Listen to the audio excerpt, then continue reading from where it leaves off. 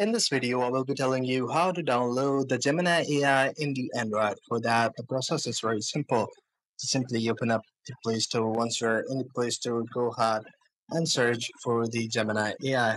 Simply search Gemini AI and you will have Gemini AI product over here. Go ahead and install it on your mobile phone. Just once it's been installed, just go ahead and click on open and it will be open in your smartphone that easily. How do you use the voice activation feature on the Gemini for the mobile phone? Just simply go ahead and click on the settings.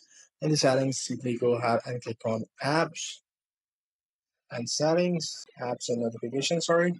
And once you have opened it up, all you have to do is to go ahead and click on the app notifications. So what you have to do is to go to the settings, then open up the apps, and in the apps, go click on the three dots on the top right corner, then go to the other settings, and then click on the default applications.